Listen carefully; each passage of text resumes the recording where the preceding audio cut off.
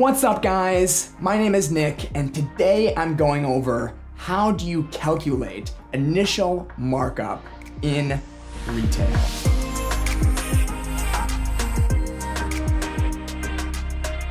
So today I'm talking about how to calculate initial markup, or IMU as it's called in the retail and fashion industries. So initial markup, you need to divide into two different calculations actually, and that's the initial markup dollars and the initial markup percent of that item. So initial markup is pretty much exactly as it sounds. It's the first markup off of the price of the goods sold or the cost of goods sold to the retailer. So when you're talking initial markup dollars, it's a little easier. So if I sell, for example, this jacket to a retailer for $100, that's the price the retailer pays when they buy it from me.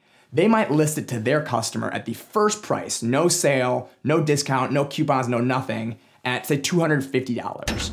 Well, that would mean that the initial markup of this jacket is the difference between the cost of goods sold and then the retail price that the retailer is listing it at. So if you do $250 retail price, subtracting the cost of goods sold, $100, the initial markup dollars of this jacket is $150.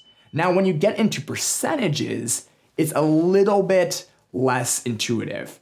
It's not simply the percentage increase from the cost of goods sold to the initial retail price. Just so you know, that's normally called MSRP by the retailer, or manufacturer's suggested retail price. Manufacturer being the vendor selling the goods to the retailer. But when you do the percentage, if you were to calculate just the increase of this jacket, you would do 250 minus 100, which is 150, and you would then divide that by 100. So that would be 1.5, so the percentage increase in the price is 150%. That's not how you calculate initial markup percentage.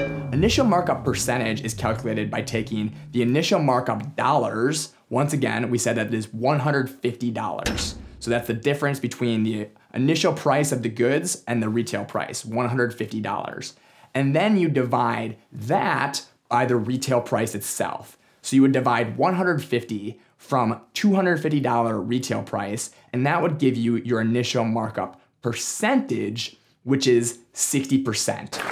It's an easy percentage to think of, and it's actually a very standard percentage in the luxury fashion industry. 60% markup or 65% markup is very, very common. So a lot of times when you're pricing, wholesale goods, the 60%, you'll just do a 2.5 times multiple to get to your retail price, but we'll go over that in another video. So that's how you calculate initial markup dollars and initial markup percentage. Please, if you have any questions, it's not as simple as it seems sometimes, drop them in the comments. I will respond to every single one and answer your questions. And also, hit the subscribe button. If you're new to the channel, we talk about fashion and business in retail almost daily, or I should say I mean me.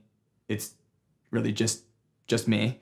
But I talk about fashion and business in retail almost daily, so please subscribe and have a great day.